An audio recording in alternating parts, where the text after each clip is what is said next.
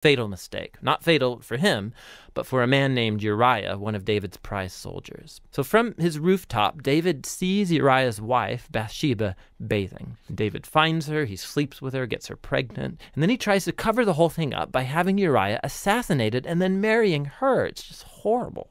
So when David's confronted by the prophet Nathan about all of this, he immediately owns up to what he's done. He's broken, he repents, he asks God to forgive him, and God does forgive him, but God doesn't erase the consequences of David's decisions. And so as a result of this horrible choice, David's family, his kingdom, it all falls apart. And it makes this section a tragic story, much like Saul's downfall.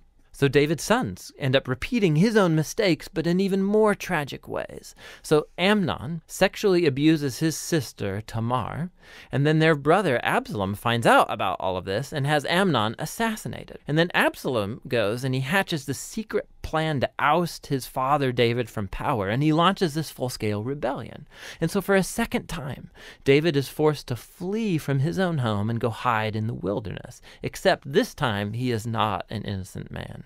The rebellion ends when David's son is murdered, and it breaks David's heart. And so once again, he laments over the very man who tried to kill him. David's last days find him back on his throne, but as a broken man, he's wounded by the sad consequences of his sin.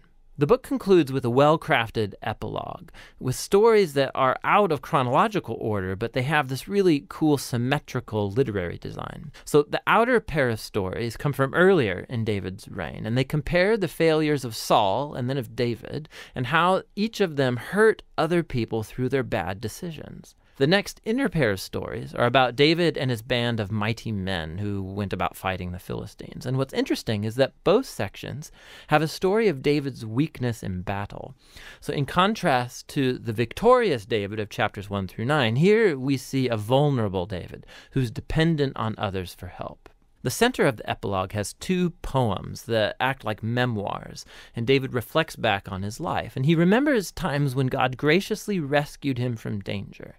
And he sees these as moments where God was faithful to his covenant promise to him and to his family. Both poems conclude by looking back onto the hope of God's promise of a future king who will build that eternal kingdom. Now these poems and then God's promise also connect back to Hannah's poem that opened the book. And so these key passages from the beginning, now the middle, and the end of the book bring the book's themes all together. Despite Saul and David's evil, God remained at work, moving forward his redemptive purposes. And God opposed David and Saul's arrogance, but he exalted David when he humbled himself. And so the future hope of this book reaches far beyond David himself. It looks to the future, to the Messianic king who will one day bring God's kingdom and blessing to all of the nations. And that's what the book of Samuel is all about.